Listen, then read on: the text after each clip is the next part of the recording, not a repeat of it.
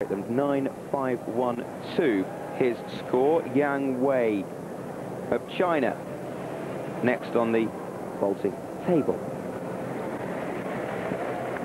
Looking down that vault run up, they've got to be a world-class sprinter. Bronze medalist on the vault at last year's World Championships.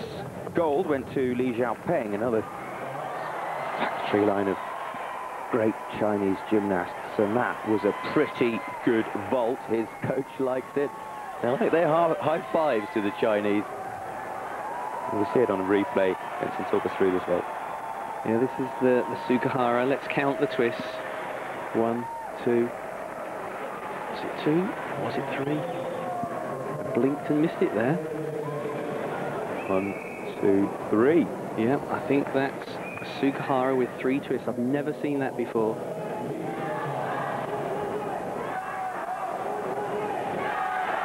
So that will be a vault of the highest tariff. That's just brilliant from the Chinese.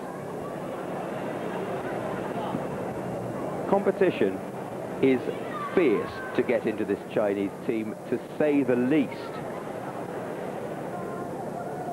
Expect many of these guys not even to feature in their team for Athens. 9-7-5-0. 9-7-5-0. And the Chinese just seem to be dominating this competition.